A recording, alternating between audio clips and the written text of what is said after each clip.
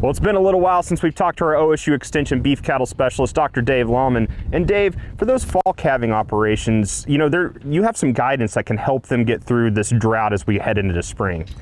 Sure, and you know, severe conditions persist in western part of the state, and so there are fewer fall calving operations in that part of the state, but there are a considerable number of those. And yes, if you know, we can use this concept of weaning a little early to save substantial amount on the forage requirements for the entire cow herd. So you have some calves right here that you said that were weaned about a week ago, right? Yeah, we weaned them last week. So how do you go about managing that to kind of make it, you know, it's like you said, it's a lot earlier than what producers are usually used to. In a fall calving operation, it's very common to wean later rather than earlier than the traditional 205 days or 210 days. Many fall calving operations in Oklahoma would wean, you know, June. Some push it all the way up to the middle of July and make those steer calves. I mean, it's a logical thing to do. Those steer calves, it's easy management, but they'll weigh well over 700 pounds in many cases. But, you know, this year we just, in those operations to the west, we just don't have the forage abundance availability, at least not at this point in time. And so if they can be weaned, let's say, right away here, that basically would give you the month of April, May, and June, where the cow herd is consuming somewhere around 20 to 25% less forage. And therefore, you know, you could either take, and that winds up being about, on an average size cow, around 6 pounds of forage a day. For 90 days, that amounts to nearly 1 acre less of native rangeland required for a cow herd for this entire coming year.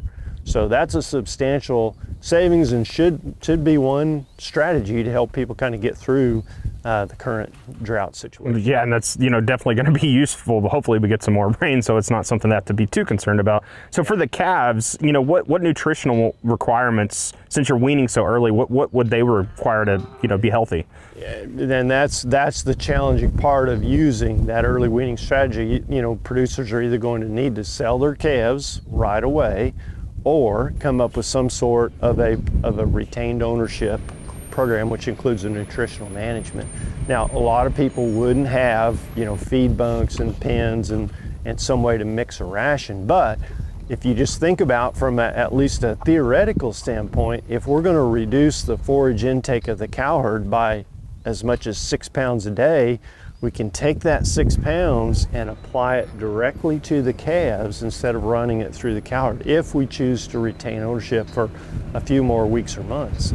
And then that 6 pounds plus some purchased concentrate feeds like dried distillers grains or corn, a combination of the two, along with a little bit of supplement, those calves can make economical weight gain. You know, it has me curious, you know, if the situation stays the same, hopefully it won't, you know, heading into the fall, for those spring calving operations, is this something that's going to be applicable to them? Same principle. So really quickly, last week we had Dr. Paul back on talking about bloat. There was some severe cases that have popped up in the state. Yeah. So, you know, kind of what's the situation happening there?